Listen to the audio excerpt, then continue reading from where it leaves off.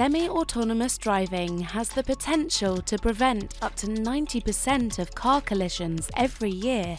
It can ease traffic congestion in megacities and reduce carbon emissions.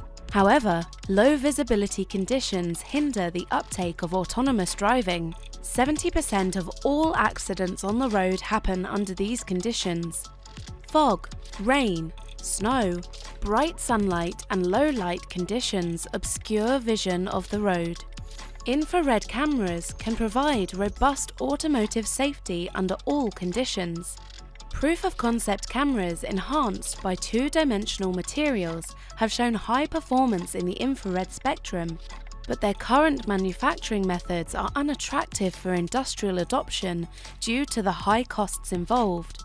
The scientists and engineers in the Autovision project have developed a scalable graphene integration process. The process is developed on similar tools used in existing semiconductor foundries that manufacture computer chips. Thanks to graphene's unique properties, it can be integrated on top of a conventional semiconductor wafer.